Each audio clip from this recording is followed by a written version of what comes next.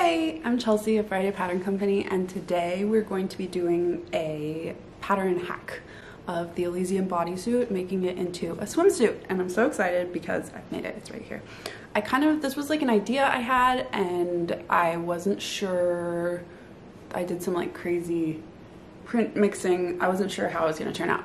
I love how it turned out. So this was kind of filmed on the fly, and I take you through the steps of the hack, but not through like the sewing process.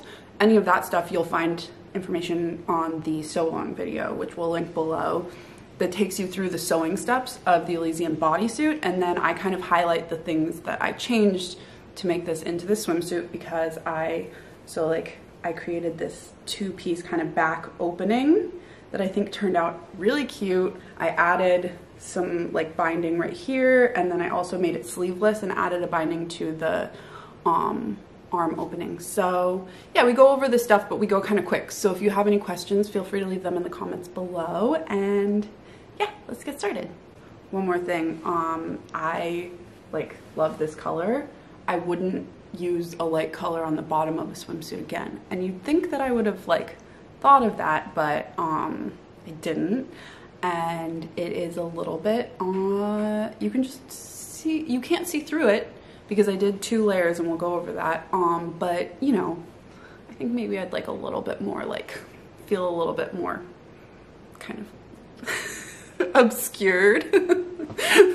Anyway, so just learn from my mistakes and use this color up top, darker color down below. So the piece that will be modified the most for the swimsuit hack is the back piece, because we want to create that back opening. And I'm going to turn it into 2 pieces that are kind of curved. So I am just kind of roughly marking off how big I want the back opening to be. And I didn't actually use any rhyme or reason for this. I kind of just eyeballed it, but you could kind of measure out how big you want the upper back to be and how big you want the lower back to be. Keep in mind that there will be binding as well. It'll add a little bit of extra. Now I'm marking 1 inch above and below the side notch, because I want those to stay in these new pieces I create as a reference point to match up with the front curved seam. I'm drawing a perpendicular line from center back out 1/2 inch from each of the marks I made, just to balance the kind of curve I'm going to make.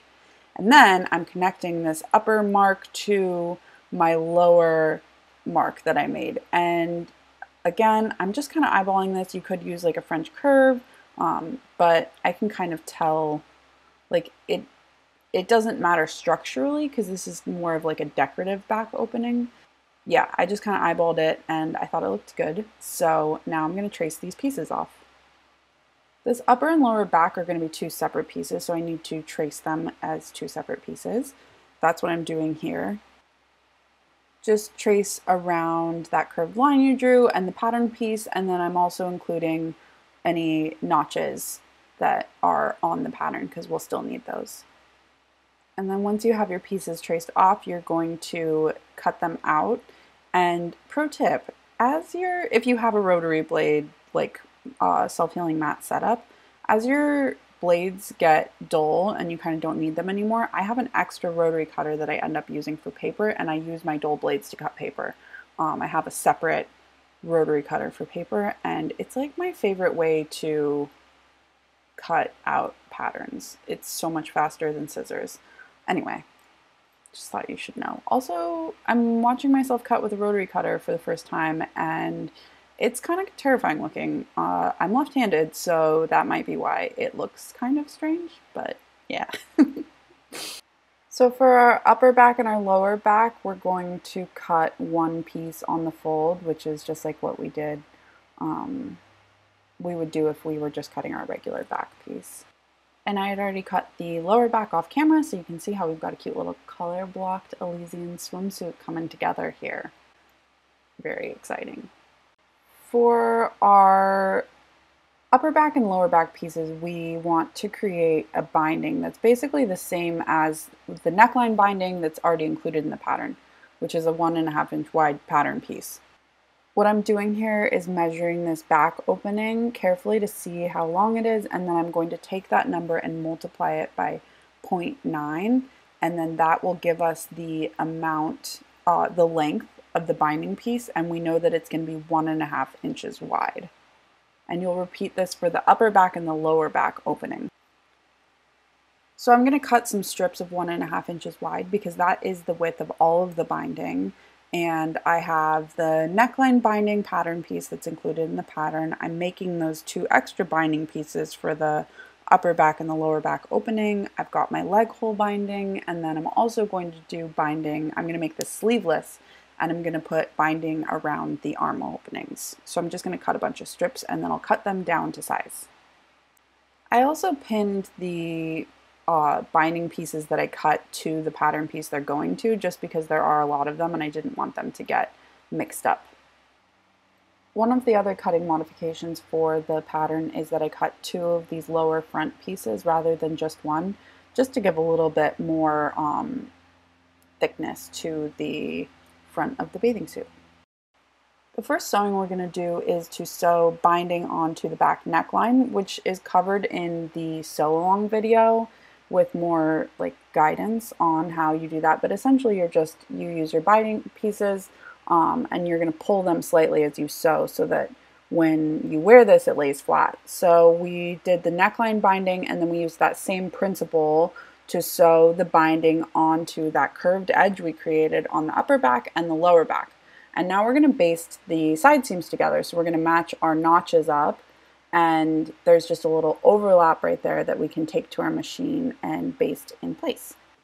And here that is basted together, so you can see that now we can sew front to back with treating the back piece as if it were one piece rather than the 2 pieces that we cut originally.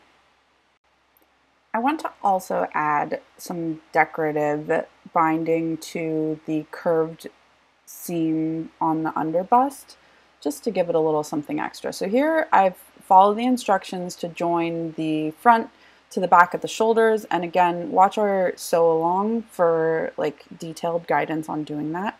Now I have a strip of binding, again it's 1.5 inches wide, and I'm just going to pin it in along this curved seam, and then I will take that to the sewing machine and baste that like 1/4 inch from the edge, so that when I sew the upper front to the lower front, this will just be encased inside of it. And here that is sewn in place. Okay, I did a lot of sewing without you, but a lot of this stuff is covered in the sew along video for the bodysuit. So I joined the upper front to the lower front, and I top stitched that seam on the bust side so that that little extra would hang down, and then I added the leg binding and joined it front to back. I'm going to trim down the shoulder seam because I tried it on, and because I'm not adding sleeves, I think this, I want this to just be like a little bit smaller. So I pinned kind of how narrow I want it to be, and then I'm just, again, I'm doing this like kind of on the fly, but I'm just kind of cutting up to that point along the front and the back, and then I'm going to use this piece as a reference to match the other side to this, and I'll trim that side down as well. And then now that I have that trimmed down, we need to measure the arm side opening to cut our binding length for it. So I'm just going to carefully measure the opening of the armhole, and then just like I did with the bindings on the back, I'll multiply that times 0.9 to come up with my binding length, and the width is 1.5, just like we've been using for everything else. And then we'll sew that binding onto the armholes in the same manner that we have been sewing our other bindings. And here's the finished Elysian swimsuit. I love how it turned out. I'm so excited to take this thing swimming. Yeah, and I know I moved really quickly through this, so again, if you have any questions, just leave them in the comments below, and I hope that you guys have a lot of fun sewing, and see you soon.